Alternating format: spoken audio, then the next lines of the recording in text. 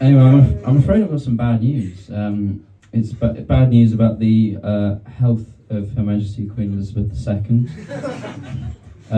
If you don't want to know the score, please look away now. But the Queen's dead, I'm afraid. She died a little while ago. I mean, I'm sorry if this is how you're finding out. You look genuinely surprised. I'm very sorry about that. I mean, I was at work when I found out. I woke up bar, and when I found out the Queen had died, everyone sort of went, "Oh, the Queen's died," and I immediately started crying, obviously. And I asked my manager, "Can I take my break?" And he went, "No."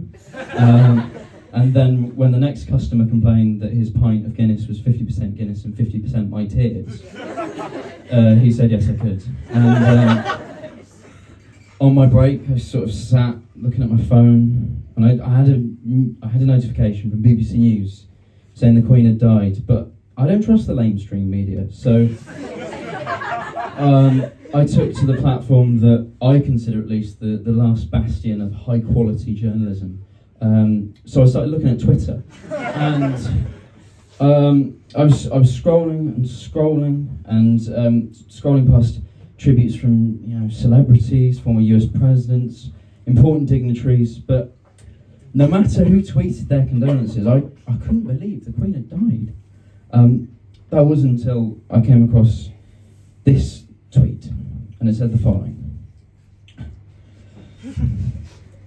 "We here at Domino's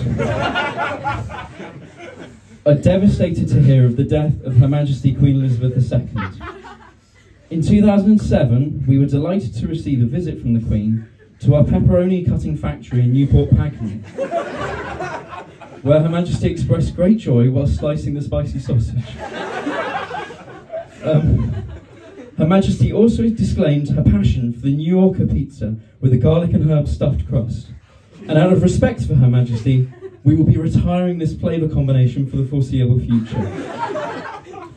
As a condolence to the royal family, we will be sending a selection of our finest pizzas to Buckingham Palace to help them get through this difficult time."